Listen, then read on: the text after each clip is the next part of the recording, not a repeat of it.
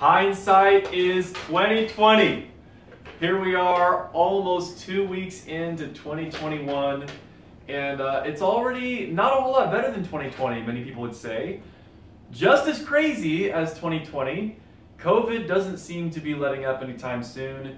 I am Pastor Jacob Stearns, and if you're new to this channel, I welcome you here. This is my big boy, Samson, and he wants to be in this video, so I told him he could be in this video. And we're looking at 2020, 2021, and getting a fresh start. Who wants a fresh start? Anybody want a fresh start in 2021? I know a lot of you probably do, and probably wish we could actually just go back to the days before 2020 when things seemed to be a lot more normal than they are now. Anyway, here we are, and I'm going to be looking at 4 things in this video. 4 things that God provides us through one specific decision that we can make. And if we make this decision, it gives us these 4 amazing opportunities and actually confirms these 4 amazing opportunities in our lives. So that one decision, what is that one decision? The decision is baptism. Baptism. That is the way that we can get a fresh start moving forward. And if you're someone who has not gotten baptized yet, and you're not sure about baptism, there are a few things you can look at in terms of if you're ready to get baptized or not. The first thing you want to do is to make sure that your heart is right with God. Baptism is a decision that you make in your heart first before you ever get into the water. Then the next thing you'll want to do is make sure you understand the truth of the Bible. So baptism is a commitment to Jesus and to Jesus' teachings, to Jesus' truth. And you can't commit to something you don't understand. So it's really important to understand the truth of God's word and to embrace it completely. And then the last thing is really to repent and forsake your sins. So in your life, if you have lifestyle patterns that are leading you away from Jesus, then you want to reject those things. You want to eliminate those things from your life. It doesn't mean you're going to be perfect. It doesn't mean that from that day forward you just never are going to sin again and your life is just going to be 100% perfect. What it means is that you're changing the course of your life, so that if there's a lifestyle a lifestyle pattern or a lifestyle habit that's just going way off course, you say, God, help me to let go of that so I can be with you. So those are really the 3 things you want to look at before you decide to get baptized. Now, let's say you're looking at those things, you're saying, yeah, I think I do. I think baptism is something that I would like to consider. I think it's something that might be a good thing for me. Well, now let's talk about those 4 things that baptism affords you or provides you if you choose to go that route. Again, before we get into this, please like this video, push the thumbs up, comment down below, which is the best way to help the algorithm boost this video. And then the other thing you can do, which is actually probably the best way you can support the channel in general, is to share this video with somebody else. So again, these are the 4 ways that baptism benefits you. And this is looking at a new start and a fresh start, which many people want after 2020, going into 2021. So first thing it does is a fresh start. A fresh start. Jesus says that our sins are cleansed and washed away in the waters of baptism. In fact, there's even in the Old Testament, there's this sanctuary tabernacle.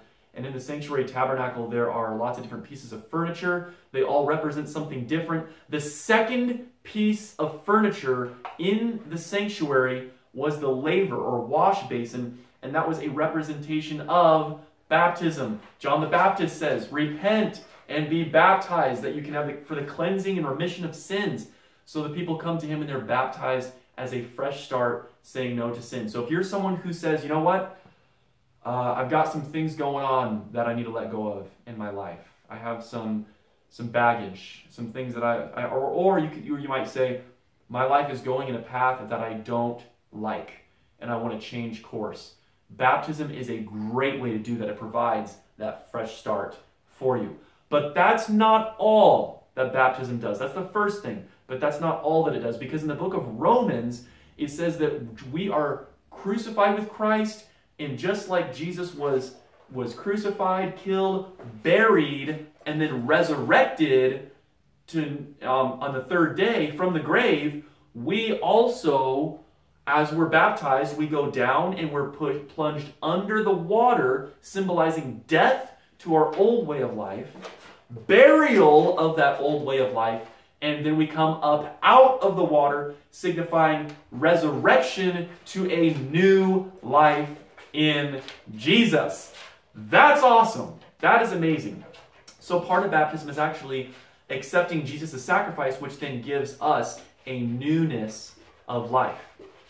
That's the second thing baptism does for us. So a fresh start, get rid of the baggage, clean up the garbage, take out the mess, newness of life, accepting Jesus' sacrifice, embracing that sacrifice for us, and then living a new life as a new creation, God even says. Third thing that baptism does for us is that he wants to play. Baptism provides for us an opportunity to join God's family. I think it's the book of Acts, and I think it's also in 2 Corinthians. It might be 1 Corinthians. The Bible tells us that we are the body of Christ. And it says that the body of Christ, we're baptized into that body. And it says that body is the church.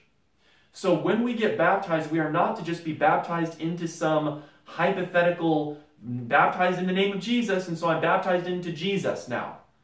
Is that really specific? No, that's part of the equation, but Jesus himself says we're baptized into one body, and that body is the church. And that body is the body of Christ as well. So the church is the body of Christ. So we are to be baptized into a church. Now, what church should we be baptized into? Well, that depends on if you want to follow the Bible or not. If you really, really want to follow the Bible, if you really want to follow the Word of God, you better get baptized into a church that follows all the Bible. A church that teaches all 10 of the commandments, including the seventh-day Sabbath. You better be baptized into a church that goes to church on Saturday and treats the Sabbath from Friday sundown to Saturday sundown as a holy day. That'd be a start right there, obeying all 10 commandments. You better go to a church that embraces both the Old Testament and the New Testament, embraces the whole Bible, and accepts the whole thing. You better go to a church that teaches prophecy, preaches prophecy. You better be a part of a church that experiences true Christian fellowship. These are all things Jesus wants for you. So, guys, I'm just going to shoot it straight with you. Look, there is only one church that I found that really fulfills everything that the Bible requires of us as Christians and really stands firm in terms of obedience to Jesus, loving Jesus, and fulfilling Jesus' mission that he sent us on. And that's the Seventh-day Adventist Church. So I'm just going to tell you right now, if you haven't been baptized and you're thinking about getting baptized, find a Seventh-day Adventist church near you. They're all over the world. There are around like 21 or 22 million Seventh-day Adventists all over the world. So there's most likely going to be an Adventist church in the nearest city to where you live. Perhaps more than one Adventist church in that city. So Seventh-day Adventist, that's what I recommend. Find an Adventist church. Tell them you want to prepare for baptism and experience that connection with your church family. Because again, Jesus said we're the body of Christ, so we don't want to have any appendages that are just severed. We don't want to just like amputate an arm and have it floating out by itself. We want to be embracing the whole body together. And to do that, we have to be baptized into the church. So the third thing we experience is that Christian fellowship. Church family is the third thing we experience.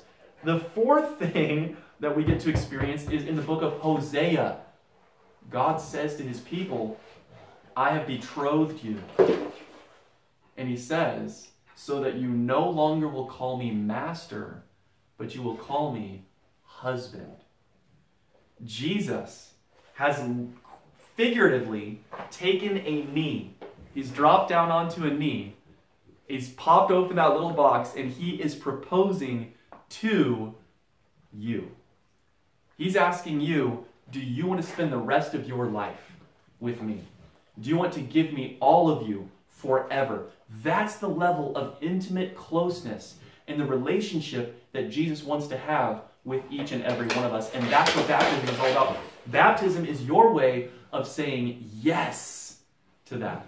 saying, yes, Jesus, I do. Let's do this. You and me, forever together. That's what I want. That's the fourth thing, is that we are saying yes to Jesus' proposal and becoming his forever love. So again, what are those four things baptism gives us? A fresh start, resurrection to newness of life as we join and accept Jesus' sacrifice, and Christian fellowship with the church family, and the being Jesus' forever love. Those are the four things. So if you haven't been baptized yet, I encourage you to find a Seventh-day Adventist church near you and tell them you want to prepare for baptism, and they will be stoked. Heaven will be stoked. All of heaven rejoices when one lost sinner comes back and finds their way to Jesus. So it's a beautiful thing. It's a wonderful thing. And it's the best way, I think, to have a fresh start in 2021 and beyond. God bless you guys. Again, like this video, share this video, comment down below, and let me know what you thought of the video. God bless you guys. Have an awesome day. I'll see you next time.